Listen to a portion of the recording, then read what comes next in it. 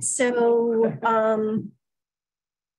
are you able to share your screen? And if not, with the packet, if not, I'm going to invite, because I'm not logged in as Zoom, so I don't have the capacity. Jody or Aaron can share their screen. Aaron, do you mind sharing your screen? Sure, I can do that. Thank you. Pull that up right now.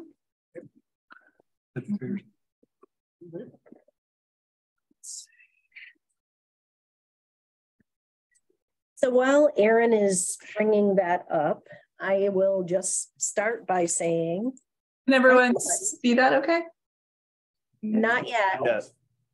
All right, let me try that again.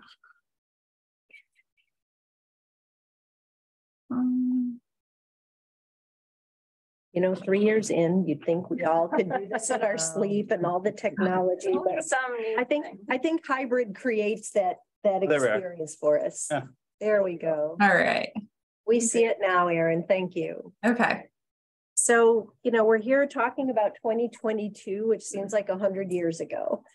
So first of all, I do want to say thank you for the opportunity. I also want to preface that we usually do a more formal report with the whole team, but that takes a lot of time shifting from person to person to person. And so I have my esteemed colleagues, Aaron Rafalowski, our Director of Marketing, and Jody Lapierre, our Director of Visitor Experience.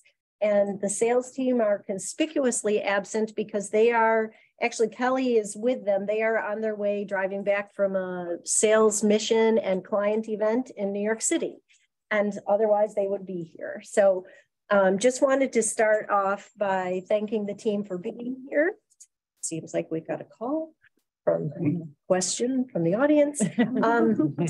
So the 2022 was a year of building and rebuilding. And so the most obvious building was our new building. We moved into our new space on Brindley Street, which has been a really exciting opportunity for us to be back in one place under one roof. But other things that we've been building and rebuilding on include some of our advocacy work. And there's a few certain areas that I'd really like to call attention to. Is reestablishing matching funds, New York State matching funds. That was a big advocacy piece for us. Every year we go through this dance where the governor's budget looks at the past year's governor's budget and drops in a number. And then the legislature responds and says, hey, this isn't going to work for us. So back in the Pataki administration was the last time matching funds was at $5 million level. We are grossly underfunded compared to our other state tourism offices. So matching funds, we were able to lobby to get an additional $1 million back into the budget. So from $2.5 million to 2.25 to 3.25 million.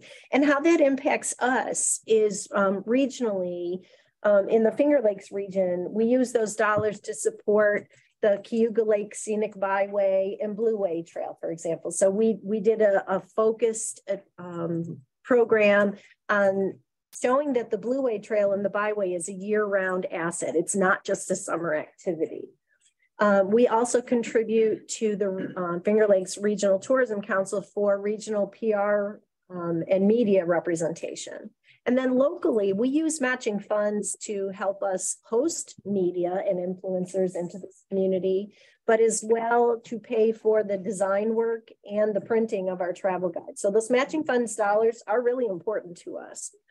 Another advocacy piece that we worked on was on the federal level, trying to get J1 visas, the number available increased. We have a huge workforce shortage.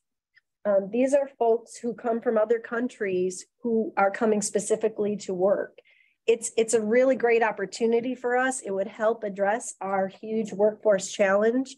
The numbers are starting to increase. We're still asking for more, but our community has some work to do to support a J1 visa worker program, because part of that program is these folks need to have a place to live.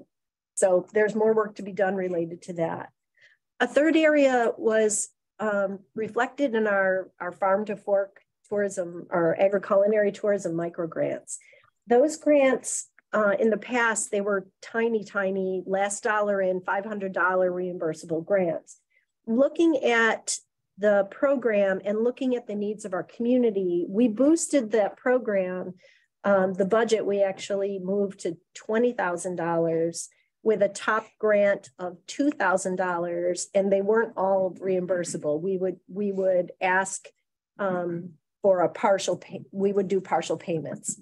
So we also opened that beyond just farmers and producers to include restaurants who source locally, so that it would be a way to help our restaurants who are still struggling.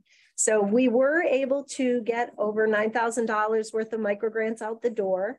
We had some timing with some projects where it didn't quite work out. So we actually rolled those dollars that were not granted in 2022 into the 2023 budget, which then made that pot back to $20,000 for this current year instead of the $10,000 where it was originally budgeted.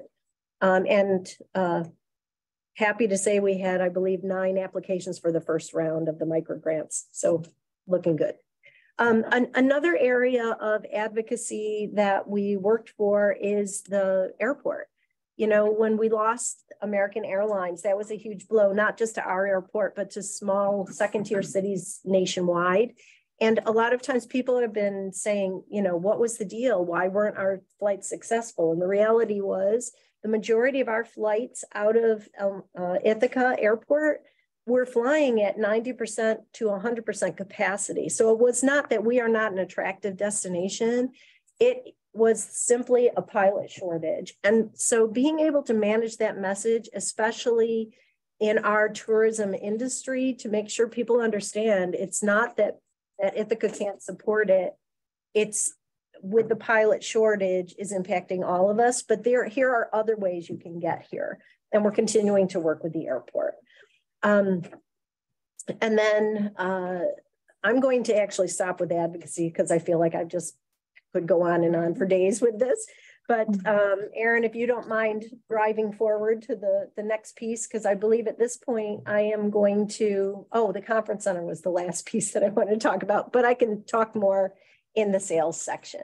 So now if you don't mind driving and chatting, Erin, we'll talk a little bit more about the marketing programs. All right, thanks, Peggy. I'm going to really just provide here an overview of our marketing strategy and talk about give a little more context to some of the programs highlighted in the annual report. So we did relaunch visitithaca.com last year. That was a big project. And I know we interacted with received feedback from a lot of different stakeholders. And kind of the question is, why is that so important? And really, as you may have experienced yourselves, like Google is doing the best they can to really keep people on the Google page with travel planning info. So we really want to really maintain and increase our authority to respond to what questions people would be asking when they're travel planning. And some of the session decrease that you see, we did really anticipate that can happen with the launch of a new site. And we're also following some of the greater travel tourism trends. So that we weren't surprised by, but we also are monitoring engagement metrics. And those are really important to us as well, talking about the quality of traffic to our site. And what we are seeing is typically visitors to our site, they're spending more time on our website. The bounce rate is down. And these are a few of the metrics that we're also looking at that are trending very positively. The other thing that has been a big success since the launch of the new website is our events pages are performing really well. We moved that away from a subdomain and it's all kind of part of visitithaca.com more directly now. And that has also helped us to streamline some of our processes. So those of you that have been logging into the extranet, you now have one login and you can enter your events in the same place that you update your listing. We are also really happy to continue a partnership with Book Direct, which allows for people to search for accommodations directly on our site and then based on availability, and then they're linked directly to our partners' reservation pages. So that is also kind of where the website is tying into making some of our own internal processes a little bit more efficient. And let's look now at touching here. Again, you're seeing these trends that just of interest for 2020, 2021, 2022. And additional KPIs that we're looking at are travel guide requests as well as email signups. And both of those we felt were really strong. We saw growth in 2022. And the blog posts, I just like to point these out. This is the top 5 by sessions. But this is where we, again, and I encourage all of you to think about this in your own marketing of answering the questions that your visitors or customers might have. We work really closely with visitor experience team. So we're getting feedback on what people are asking when they walk into the visitor centers, and then as well as paying attention to some of the search trends too. And geographic area. So there's so many different ways that we look at this, or we can look at this. Again, going back to working with visitor experience, we're sharing, but we're looking at both walk-in traffic and then how that compares to our Google Analytics geographic info. But here's a snapshot, really just if you're to get a sense of traffic from New York State versus outside of New York State. Feeder markets that continue to be really strong for us are Philadelphia, as well as Buffalo. And we have done some targeted advertising in the Buffalo area. They tend to be year-round travelers. They're staying in the winter and early spring. It's not the biggest piece of our visitor pie, but I think it's one that has a lot of value. And I also want to just point out too, the website sessions from the New York City area. This is really New York City. It's the boroughs and beyond. It even touches into parts of New Jersey. This is the New York City DMA, and this continues to be one of our top areas for seeing traffic. So social media. This is primarily really representing an organic approach to social. So we on social, especially and throughout our marketing, but we're trying to hit people at different times in their travel planning, from the inspiration to the actual booking. So a few things to just highlight here. We're really continuing to follow, not just where our followers are up, which is great. We really have one of the top accounts in the Finger Lakes on Instagram in terms of followers. I think only Visit Rochester is really slightly ahead of us from a tourism perspective. But we are looking at how people are engaging with our content. So for example, if you look at that top 9, and this is leading with waterfalls. So often why you will continue and always see those waterfall images on the cover of our travel guide in our advertising out of market. That's what people are certainly connecting with. But that top winter image was actually shared over 650 times as a reel on Instagram. And that's the kind of stuff we get really excited about, because that's either people are we're tapping into the nostalgia, or they're tagging a friend and thinking about traveling together. So this is kind of the overview of, and you'll also see the email subscribers noted there as well with a pretty strong open rate. So happy to answer any more social questions, but that's kind of a general overview. The Waterfalls Challenge, I believe Jordan on our team has shared some more details regarding this. We'll be updating this program in 2023, but here are kind of the overall stats. And then campaigns and advertising. So our largest investment in paid advertising is really represented in 2022 through 2 significant programmatic digital campaigns, one through Sojourn, which is referenced there, and one through Brand USA. And you'll also see that the Brand USA included multiple touch points. And another thing about the Sojourn campaign that is interesting is we're working with a vendor that really has the ability through their algorithms to target people with the intent to travel. And that's kind of this profile that feels like it's, is close to the target audience as we can possibly hit. The other benefit is we actually receive a lot of data from these campaigns. So we know essentially when someone may have been served an ad, when they may have initiated a search, booking, and then that time between searching and actually coming for a stay. So those are things that are just interesting to pay attention to, and also help us think about our timing in terms of when we're sending messages.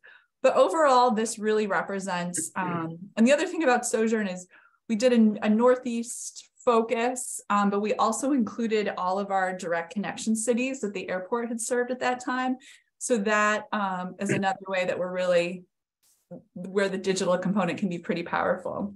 And what you'll see from this, again, overview, sample of what we've done, that we really have a variety of mediums here. So we have everything from radio to partnering on some video content, to also digital and even print. Couple things I'd like to point out, and I can share some links later on.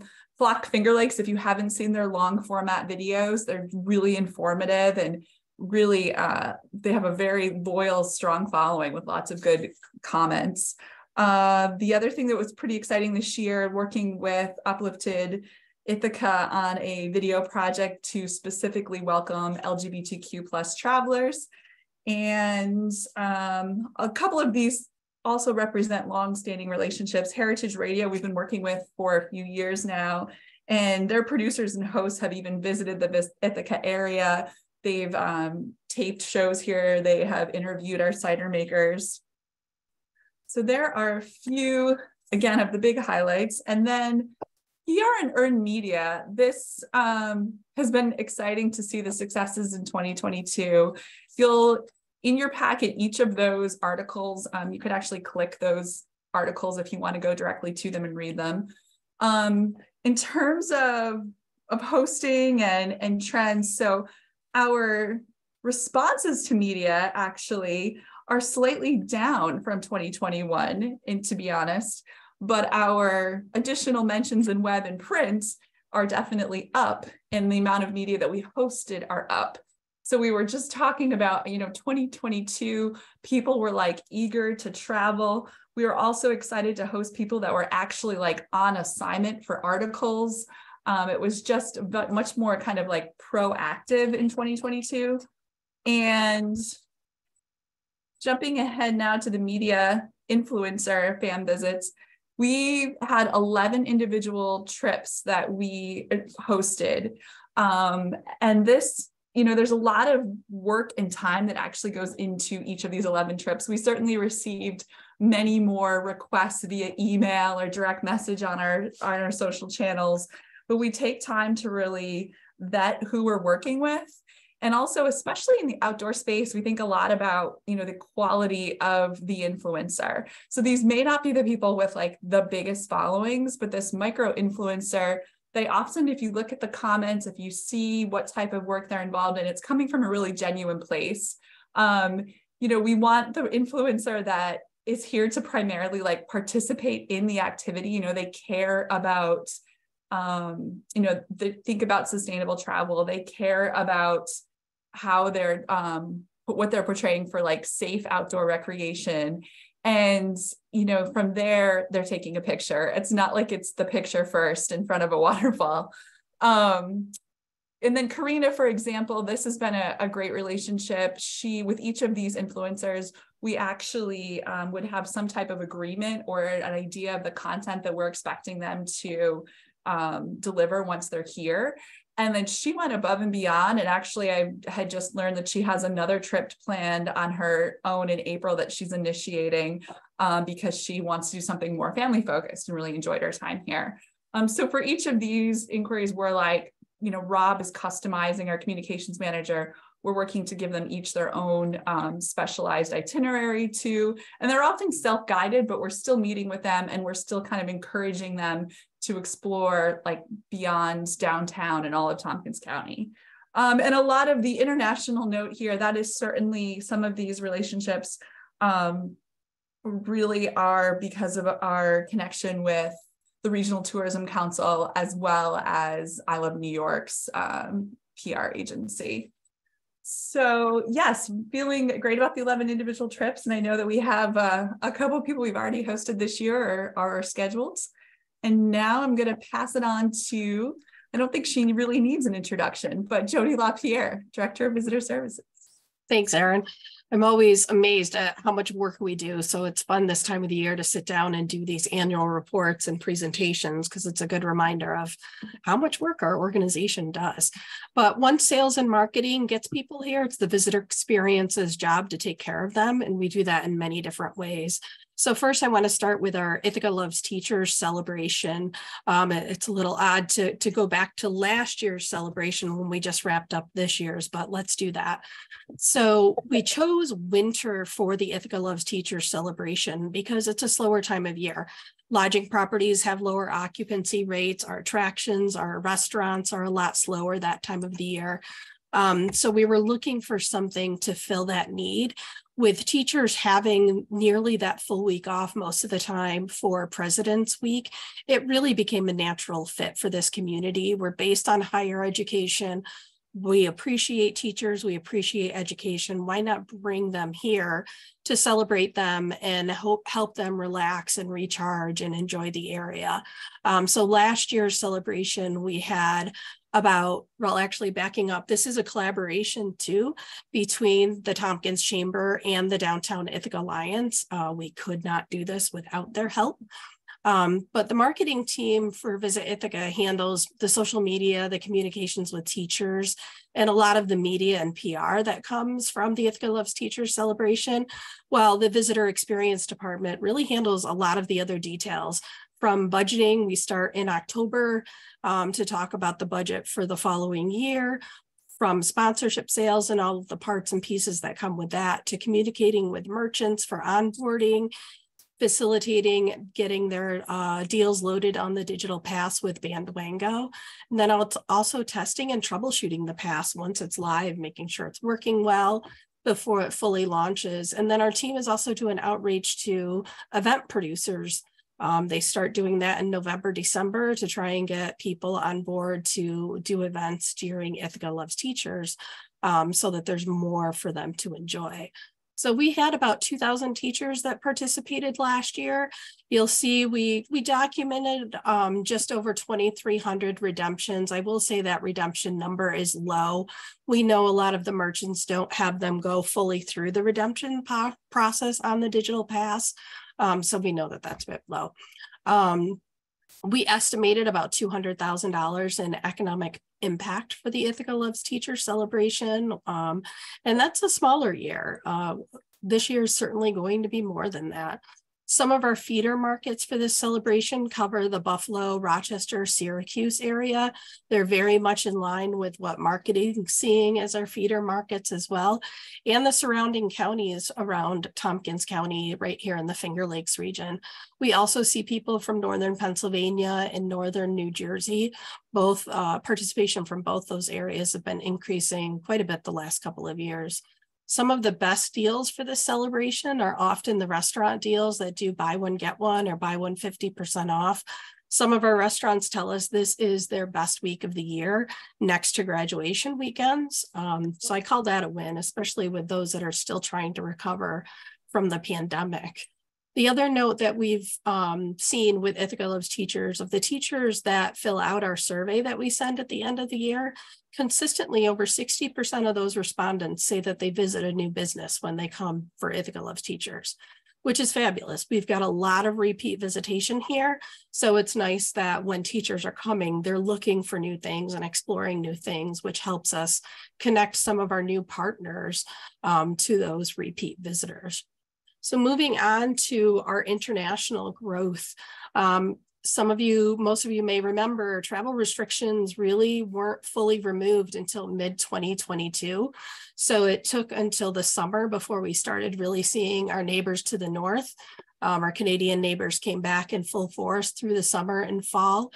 We also had visitation from 78 other countries, so for a total of 79 outside of the US last year. Some of those feeder markets were Canada, Israel, Germany, the United Kingdom, Netherlands. There's also Australia and France rounded out some of the top countries there. When we were talking with our Canadian visitors last year, I worked a few shifts up at Teganic last summer and fall, And they were just as excited to be able to come back here as we were to see them. So it was really great to have that, see them come back and enjoy the area. But a lot of the data that we collect in our visitor centers help both our marketing and sales department make strategic decisions too.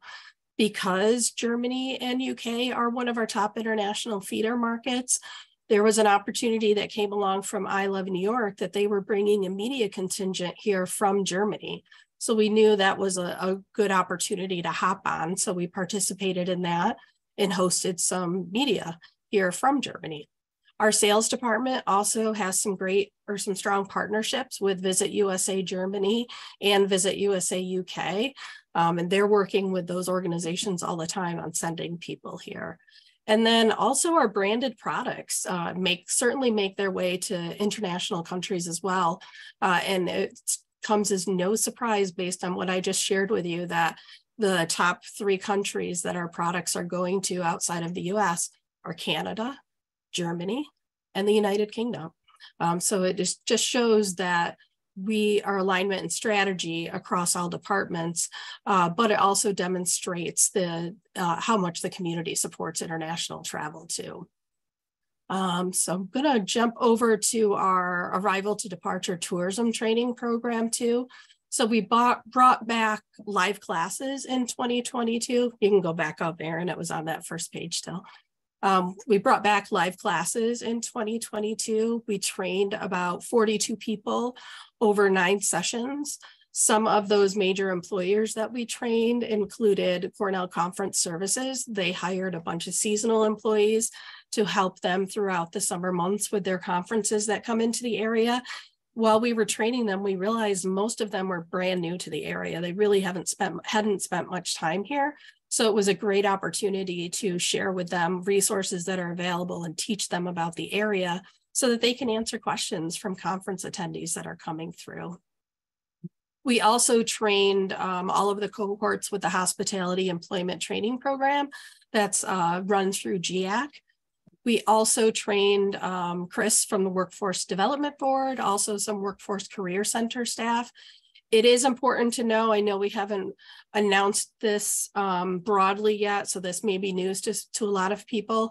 We did learn late in 2022 that the Arrival to Departure tourism training program will not be supported as of April 30th of this year. So our short-term plan for that is to do a familiarization tour this spring and hopefully do another one this fall, and then do some networking events throughout the remainder of the year. Our long-term plan, we've got a small working group together that's developing a survey. We will be distributing that to employers here soon to identify some tourism training skill gaps and work to identify and build the next generation of tourism training. So please watch for that to hit your inbox, and please share your feedback related to that. I'm going to move on to offsite activations and Ithaca 101s here. So our touch points, overall touch points, were up about 10% last year to nearly 70,000, which is pretty fantastic. And a lot of that was because of the offsite activations and in-person classes. Those are offsite activations. Those came roaring back at the colleges with classes being in person these days. And they saw an increase of 275% traffic over 2021. We actually had 19 offsite activations and 15 virtual and in-person Ithaca 101 sessions. So the offsite activation started a long time ago, well before the pandemic, because in the visitor centers, we'd get parents and students that would come in for graduation weekend when they'd be exploring the area, and they would lament that they didn't know how much there was to see and do here.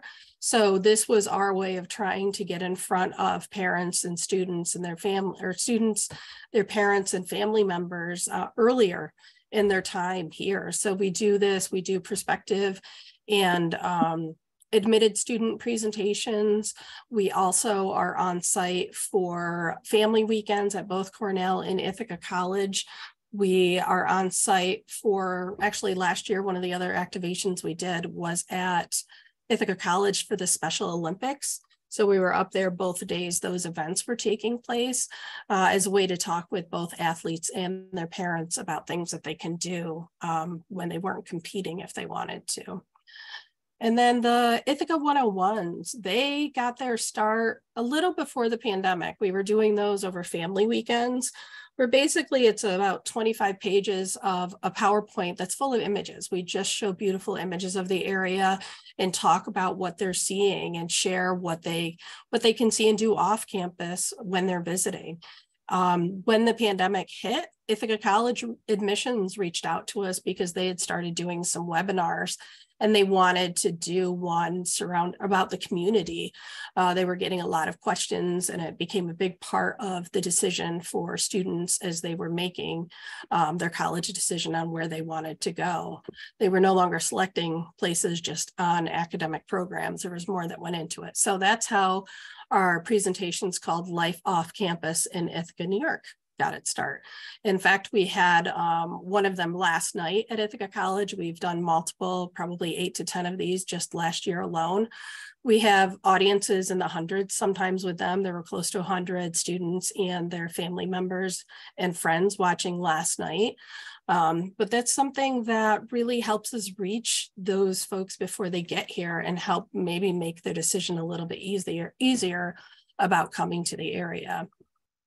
We also started pilot testing our virtual Ithaca 101s for conferences last year as a way to see if this might be an opportunity with the conference center opening to get in front of conferences a couple of weeks before they arrive and change up the PowerPoints, really make them tailored to the time that they're going to be here, both in seasonality, pull in the events that are happening while they're here, the live music, the theater, the shows, and which might help them think along the lines of, oh, maybe I should come a couple of days earlier. Maybe I'll stay a little bit longer past my conference, and maybe I'll bring my family with us and we can make it into a little mini vacation, which then could grow overnight. So we tried that with a couple of conferences last year and it went over really well. So I think we'll definitely continue to do that and make it available to conferences coming in, both for the conference center and for many other things.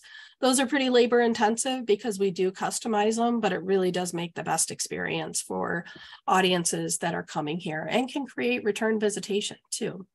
So lastly, we have our accessibility survey. So you've probably heard us talk about this last year. I Love New York developed a survey instrument to allow us to go out into partners and to trails and attractions and restaurants and lodging properties to review how accessible they are, not to penalize anybody at all, but really to find out who is, and are there places doing quiet hours? Are there restaurants that have Braille as menu options? And taking that information and incorporating it both in our website, which we're working on doing with the launch of the new site, but also pushing that information to I Love New York. So as they're doing their marketing, accessibility is a really big push for them. And they've got a whole page on the I Love New York website that is all about accessible attractions in the area. So this information populates that and helps inform people landing on that website. And with that, I am gonna pass it over to Peggy. Thank you, Jody. Thank you, Erin, both of you for sharing, trying to condense a year's worth of work into 45 minutes. 40 minutes, give or take. So I am speaking on behalf of the sales team, and I mentioned they're already on the road. 2022 was back in person for almost all of our trade shows. We were in domestic and international buyer shows, as well as meeting and event shows. And really it is all about the numbers. So I'm just going to direct you right to the chart. In 2022, we produced 66 leads to our partners, and of those, 35 booked. The potential economic impact calculator, that number represents if every single lead that we sent out last year was actually able to be booked here in Tompkins County, it would have produced $3.3 million. However, you know, sometimes things don't fit. We don't have the dates, the rates, we can't meet what the planners are looking for. So the actual booked economic impact is the bottom number there. Some other things that the sales team accomplished. We had a great partnership with Brand USA, which is the federal tourism DMO, and I Love New York to bring in some folks from New Zealand. And that may not seem like a great opportunity because New Zealand does not fly to Ithaca. However, they do have direct flights right into JFK, and we have direct flights from JFK right into Ithaca. So it's another way for us to leverage another potential audience that may not have heard about Ithaca in the past. I mentioned the trade shows that we've been at. One in particular I'd like to call out is the representation for the Wine, Waters, and Wonders Collaborative. That is actually it's a five night, 4 day, 5 night. I'm reversing those itinerary through New York State. And we are an associate member. We were not a leading member of this program.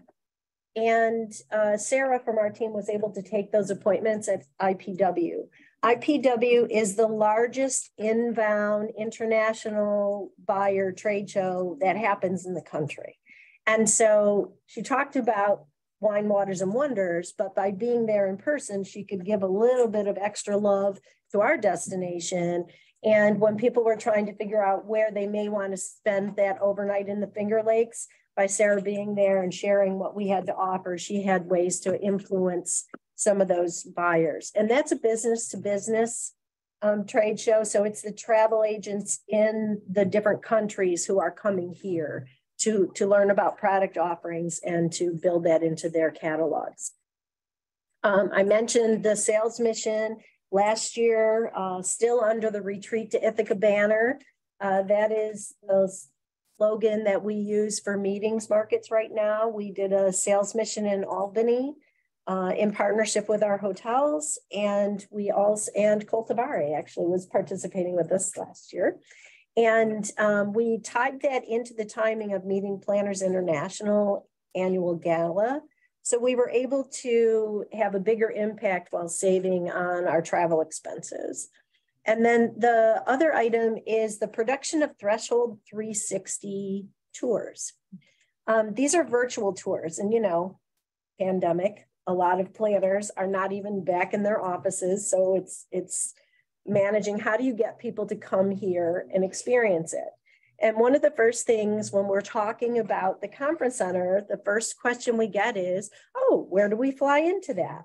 So we can say, well, Ithaca International, where is it? What does that look like? So these 360 tours actually helped us to be able to showcase the airport virtually, how to get from the airport to downtown where the conference center is, the properties downtown, but we've also realized it's a really great tool for leisure travel. So we've also included some of our state parks.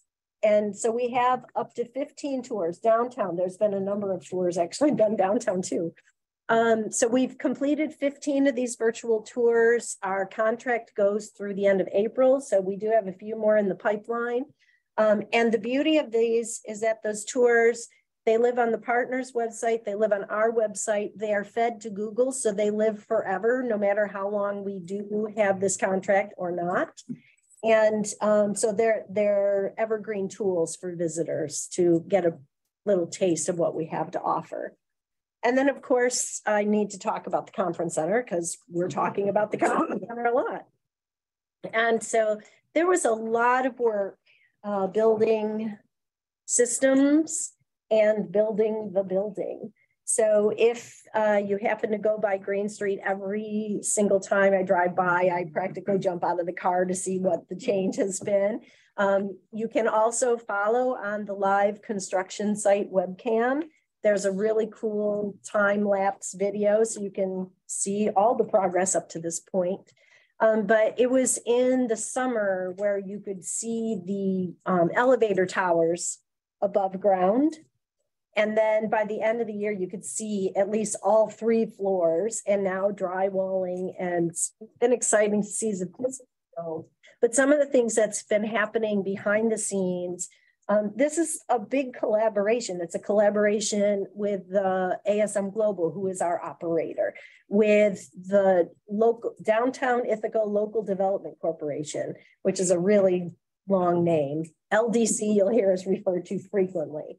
to be able to get those relationships with the operator in place, with the Imagine Ithaca Hotel Group to help us formulate booking guidelines to make sure that we're maximizing the piece of businesses that we bring into this community by looking at every single piece that comes through to us to make sure it's going to give us the biggest benefit. So a few of the big milestones included hiring the executive director for the LDC. ASM has been engaged and has been really helpful in the pre-opening work. We developed, the CBB developed the website and landing page, and that is launched. The construction cam I already gushed about. And then all of the marketing materials as we've been out and about on the road. You know, it's a lot of collaborations, and we can't obviously do this alone. It's important for all of us to work together. We so appreciate the support of STPB. We appreciate our team, and on the final page of the report is our whole team. Just as a reminder, we are a division of the chamber, and all of us wear many hats. So a thank you to our current team members, to some of the folks who were seasonal and have moved to different locations. And a huge thank you to our collaborators because we all succeed together. So I will be quiet and ask if there are any questions for myself or for Jody or for Aaron. Thank you, Aaron, for driving. Mike. I probably should know this. What's the, when do you think the grand opening for the conference center will be? And are you already trying to pre-book that? And what's that outreach kind of look like? Yes. So the first question, we just got an update yesterday. Because the conference center is within a whole structure with housing and things above it, the health and safety system for the whole building is one unit. So while the conference center portion itself will be technically open or ready by, September, October, we're not going to book any business until everything above us is finished. And we now know the health and safety testing probably will not be happening until mid-January. So now instead of January, we're not comfortable booking anything before February. From the CVB's perspective, we are looking for further out business. Not to say we don't want to fill those early in dates, but we're looking for those bigger pieces of business who book further in advance. So we have submitted contracts already. We've had some folks, and that's quite frankly why we've been pushing the relationship with ASM Global. Most places, when they open, they have all these systems. So their booking system, for example, and the calendaring and the room diagramming software, those are all things that the CVB started because ASM has no staff right now. We are the staff until they have people here on site. And so we have this is where I wish I could tag in, or Kelly, you can ask Lisa in the van if you want. We have a Rotary group that we've already sent contracts to. We have a couple other pieces of business that are interested, but we need to get menus from the operator because they want an inclusive price, and we can't, okay, you can have chicken sandwiches. We don't know what their menus are going to be, right? So we can't actually complete those bids until we have that data. So we are actively selling, and we have been all of 2022. And I had to adjust our team's goals because, we take this seriously. This needs to succeed. So some of their annual goals for their work plan is you need to send so many leads with so many room nights to make sure that we're meeting the expectations for the community. And then it was like, oh, okay, shift that forward because we're not quite ready. So very long answer. I'm sorry. No, that's fine. It's like you, I see making progress. It's exciting. Yes. So two questions. One is a follow-up to Mike's. Is ASM Global able to sign contracts today? Like, I know you're sending them out, but they're able to get them back and sign them if somebody says we're interested? Yes. Okay. So the Rotary Group, as an example, because they're a little bit different than an association would be. They are an association, but they're a little bit more, I guess, relaxed and flexible. And they have programming that isn't 100% under the four walls of the conference center. So yeah, absolutely. And typically they don't like to sign any contracts until a year in advance. And we're like, we need, we started this conversation last fall. We need these systems in place so we can sign them now. Great, that's great. And then in terms of your sales team lead and activity, how does that compare to like 18 and 19 in terms of volume? Well, you know what? I am not going to lie to you. I don't know that off the top of my head, but I'd be happy to get that info and follow up. I'm curious how we're sort of. I can tell you. World. I can tell you for 19, because I think we had a pretty big transition year. And so I was covering my job plus trying to do the meeting and conference sales. So I can guarantee that 19 numbers are definitely lower than both 21 and 22, but I don't know them specifically. And then my last question, is there a best practice number for like close rate between leads sent and leads booked? Is there something that you target? Because not always more leads means more bookings. Exactly. And I would welcome any of our accommodation partners to chime in on this. We work very hard to make sure we're not sending leads that are bogus just to pad our numbers. It's a waste of our time. It's a waste of our partners' time. Sure. I hate to keep saying this, but our community is unique. So one of our challenges is, these are the premises Sunday through Thursday, and we want them, anytime except for May through October. So we find a piece of business and it's like, oh, that would be great, except I actually just booked something. So I don't know. I don't know that I could use an industry ratio relating to this destination. And I don't know if I'm telling lies, please call me out on it. You're not. And I think each hotel has its own metric based on the size of its property and what it can do. So there isn't an average that we can say that works well for Ithaca. Unique and eclectic. Thanks, Peggy. You're welcome. Peggy, I've got a question on the 360 videos.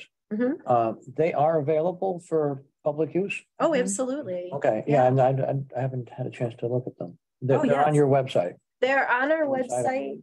They should be on any of the partners who has had one completed.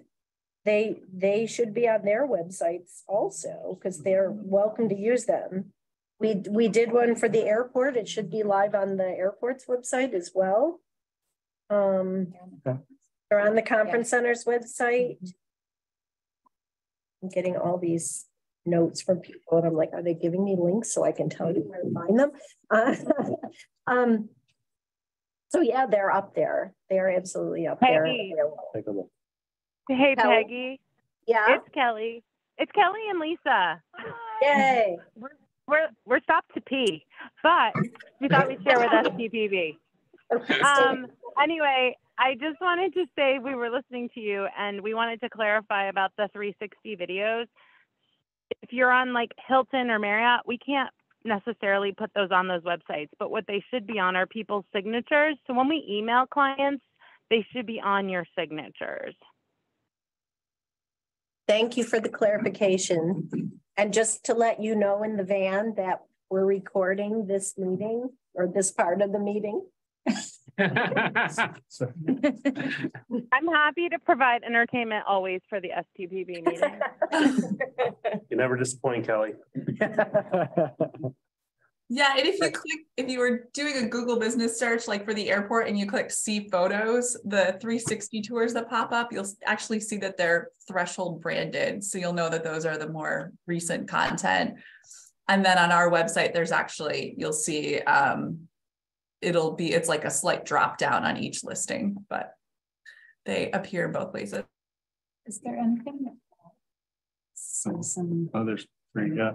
Hey, in the interest of staying on time, I'm going to probably move forward soon.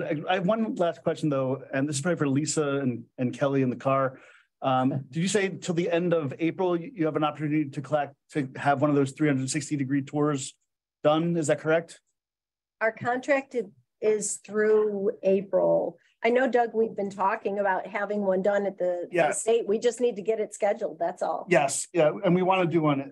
We've just been super busy. Like it's hard to find time to do it, but I think we could find some time near the end of April. Yeah. Yeah. We do have a 360-degree tour from a few years ago, but we want to do a new one with you guys too. Beautiful. Yes. All right. Any other questions, or I'm going to move forward? I do have a couple, which you could answer offline too. Peggy, you looked at 66 leads and 3.3 million in possible economic return, and then the second number was 35 booked, but a much smaller 861. Is that because we're booking smaller because we didn't get the bigger conferences?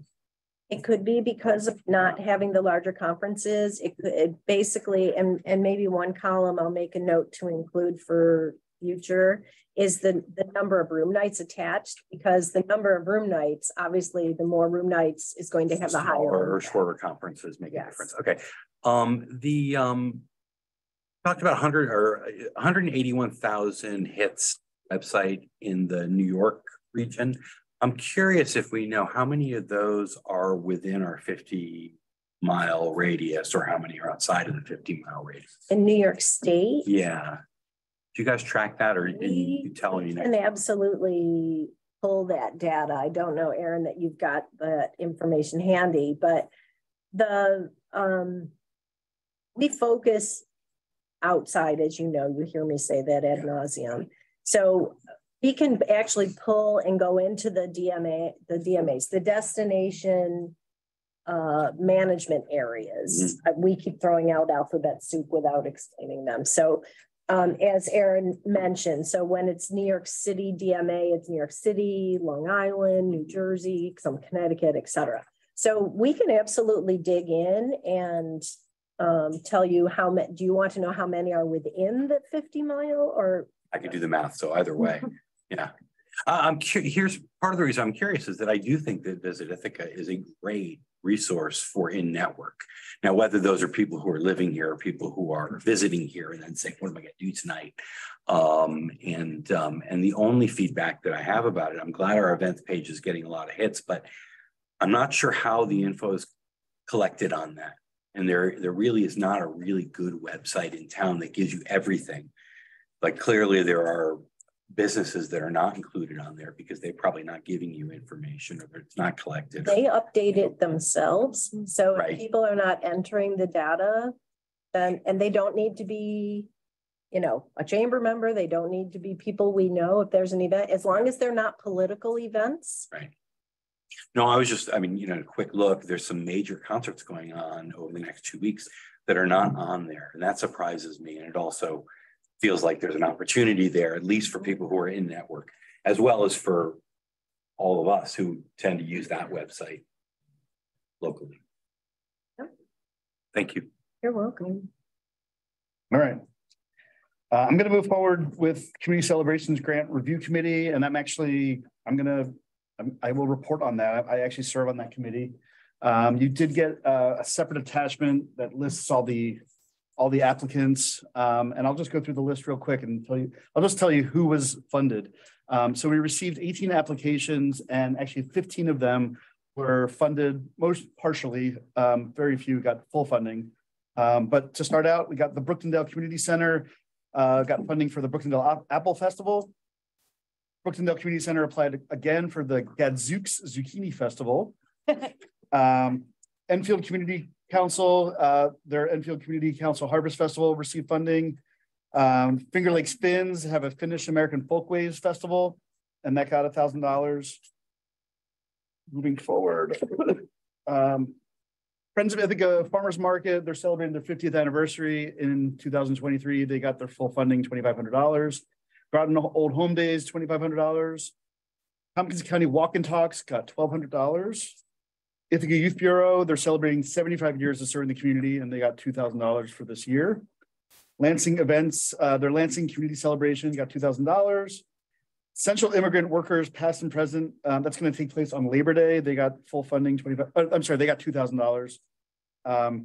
The Science Center, Spooky Science is getting some funding, $2,000. State Theater, I recused myself for this vote. State Theater of Ithaca, on behalf of Ithaca Porch Fest, we basically worked as their financial sponsor, their fiscal sponsor, I should say. Porch Fest got $2,000 through the State Theater. And finally, Summer Groovin' in the Park, Southwood Library Association is getting some funding. Town of Newfield Old Home Days, $1,500. And Trumansburg's Winterfest is getting $900. So we do need a vote to approve all these. And of course, if anyone has any questions about it, I'm here. Is it more than applications than normal? That seems like a lot. It was high. It was higher than normal. Yes, it was high. And I think the total allotment was $31,969, which is slightly over budget, but we were told by Nick that that's okay. Now that's being recorded. Yeah. Yeah. So, you know, in the expectation that we'd have a budget adjustment coming up for this committee, that to put some funding back into the fall round of grants following this, I think that was the advice that we gave the committee. Yeah. Doug, actually, you want to turn off the recording because we were just doing it for the. Oh, sure. We we're just doing it for that. Yeah. Kill the recording. Doug, a few years ago, I think we either raised the amount, the maximum amount of this grant. Yeah. Did we get many people asking for the maximum?